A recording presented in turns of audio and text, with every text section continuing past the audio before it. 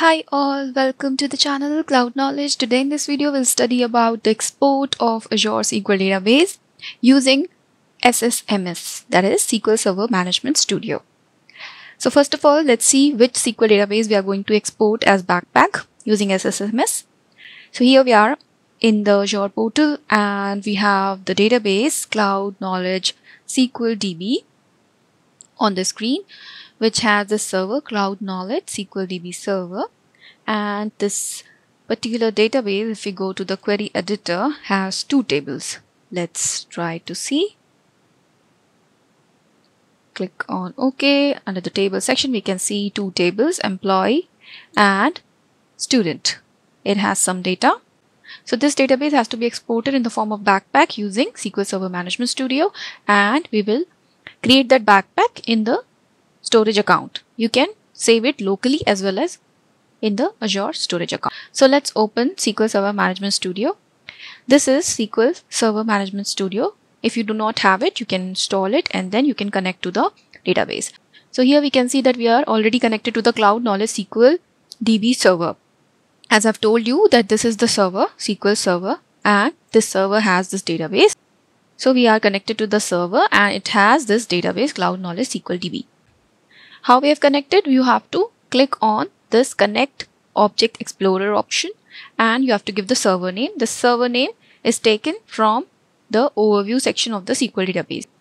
So open the overview section and take the server name from here, paste it, then select the SQL Server Authentication, because we have given SQL Server Authentication while creation of this database server, SQL Server, then the user ID and password, and click on Connect.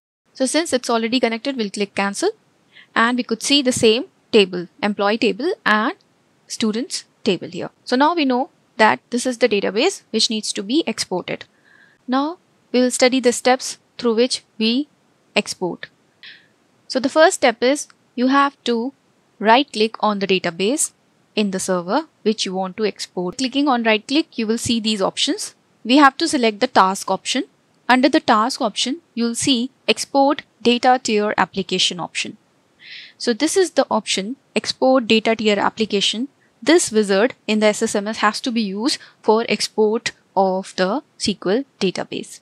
So we'll click on export data tier application wizard, which will open up this page, okay, in which it will show that this wizard will help you to export the schema and data from a database to the logical Bacpac file format. To export your database, you must specify export settings, review the export summary, check the results of operation. Okay, so we'll click on Next.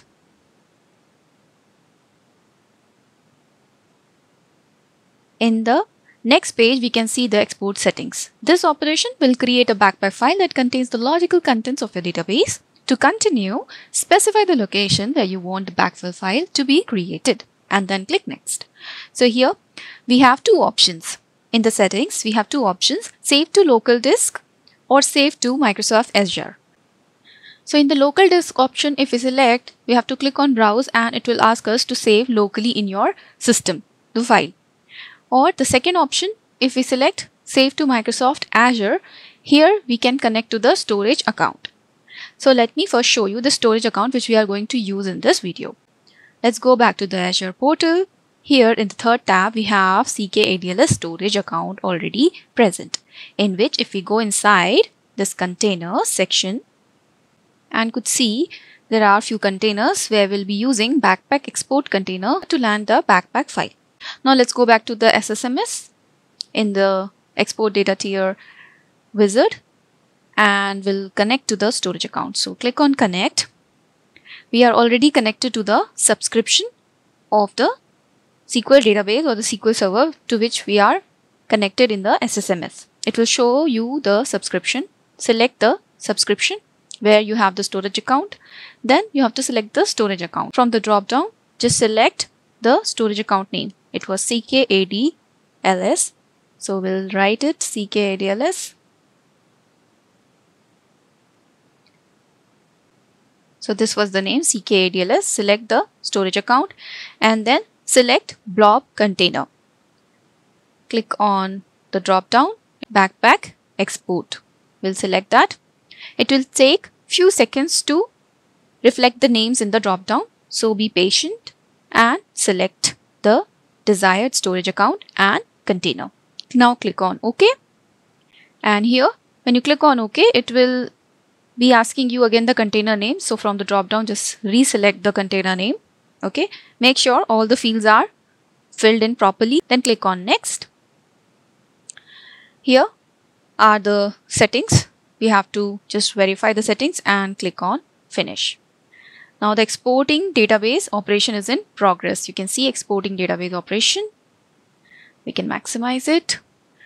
Now the extracting of schema from database is in progress. Let's wait for some time until this extraction is finished and we could see the Bacpac file generated there in the storage account.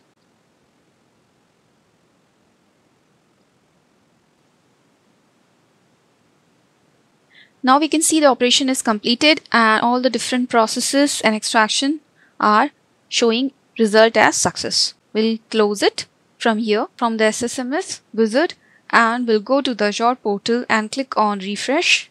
In this storage account location, we could see cloud knowledge SQLDB.Bacpac file is generated. Okay, so this is how we create Bacpac or export Azure SQL database using SQL Server Management Studio. Hope you have understood this video. Thank you for watching. Do let me know in comments if you have any queries or doubts. Happy learning. Bye.